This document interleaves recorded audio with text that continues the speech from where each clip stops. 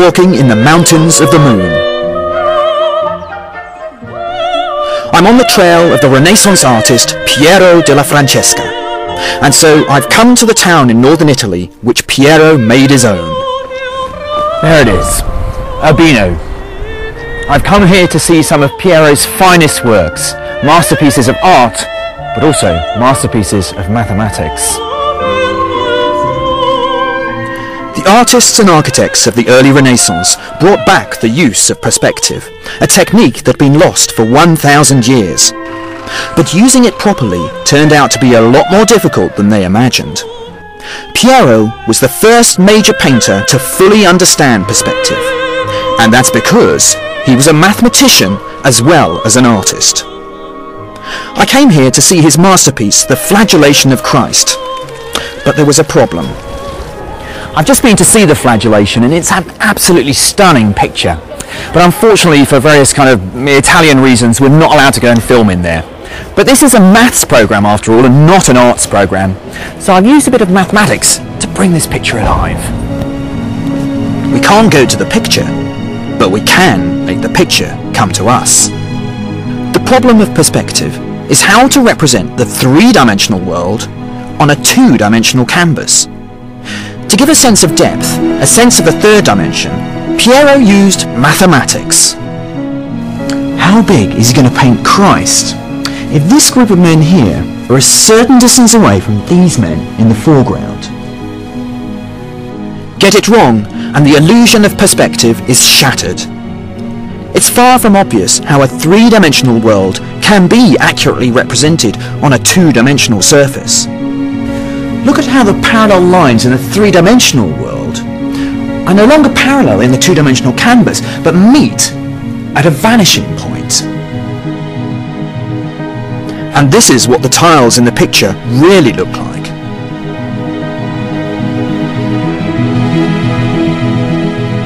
What is emerging here is a new mathematical language which allows us to map one thing into another. The power of perspective unleashed a new way to see the world. A perspective that would cause a mathematical revolution. Piero's work was the beginning of a new way to understand geometry, but it would take another 200 years before other mathematicians would continue where he left off.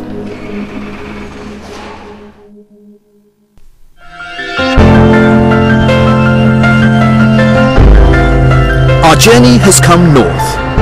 By the 17th century, Europe had taken over from the Middle East as the world's powerhouse of mathematical ideas. Great strides have been made in the geometry of objects fixed in time and space. In France, Germany, Holland and Britain, the race was now on to understand the mathematics of objects in motion. And the pursuit of this new mathematics started here, in this village in the centre of France. Only the French would name a village after a mathematician. Imagine it in England, a town called Newton, or Boole, or Cayley. I don't think so. But in France, they really value their mathematicians. This is the village of Descartes in the Loire Valley. It was renamed after the famous philosopher and mathematician 200 years ago.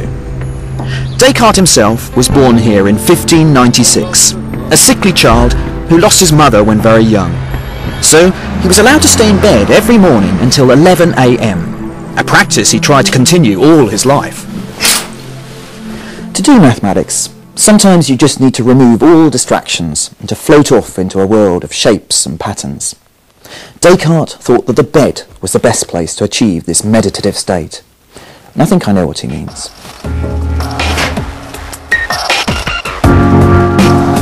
The house where Descartes undertook his bedtime meditations is now a museum dedicated to all things Cartesian. Come with me. Its exhibition pieces, arranged by curator Sylvia Garnier, show how his philosophical, scientific and mathematical ideas all fit together. It also features less familiar aspects of Descartes' life and career. So he decided to be a soldier in the army, in the Protestant army, and in the Catholic army. No problem for him, because no patriotism. Sylvia is putting it very nicely, but Descartes was in fact a mercenary. He fought for the German Protestants, the French Catholics, and anyone else who would pay him.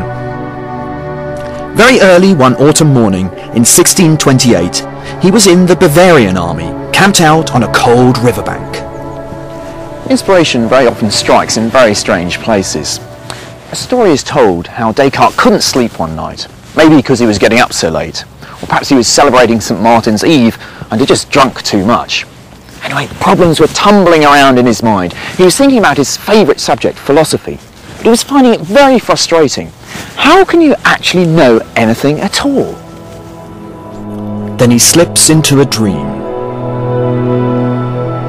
And in the dream, he understood that the key was to build philosophy on the indisputable facts of mathematics. Numbers, he realised, could brush away the cobwebs of uncertainty.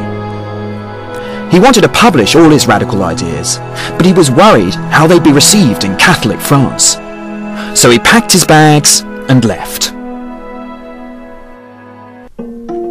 Descartes found a home here in Holland.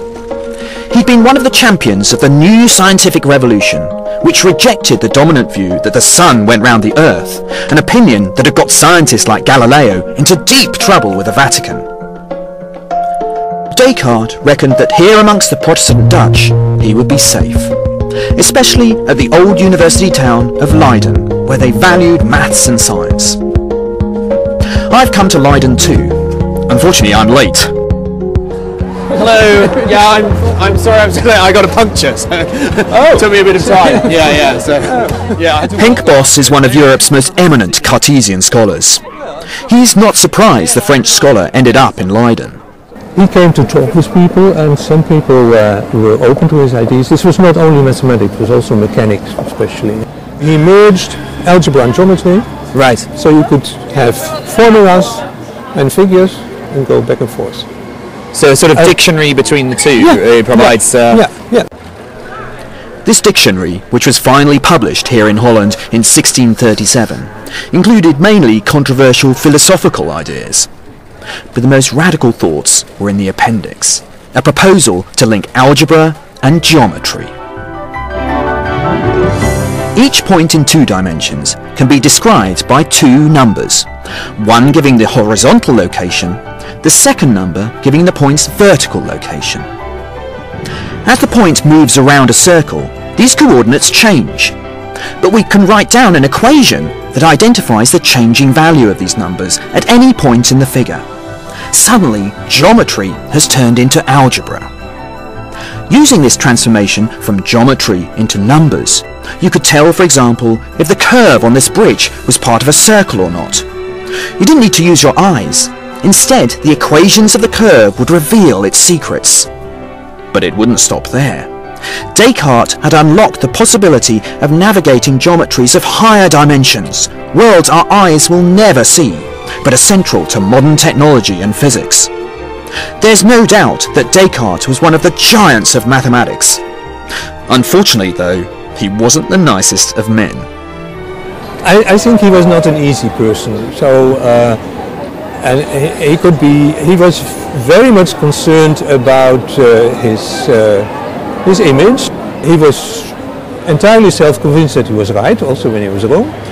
And his first reaction would be that the other one was stupid and hadn't understood it. Descartes may not have been the most congenial person, but there's no doubt that his insight into the connection between algebra and geometry transformed mathematics forever. For his mathematical revolution to work, though, he needed one other vital ingredient. To find that, I had to say goodbye to Henk and Leiden and go to church.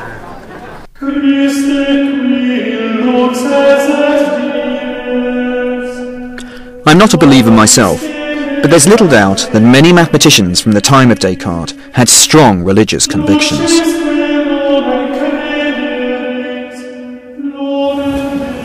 Maybe it's just a coincidence, but perhaps it's because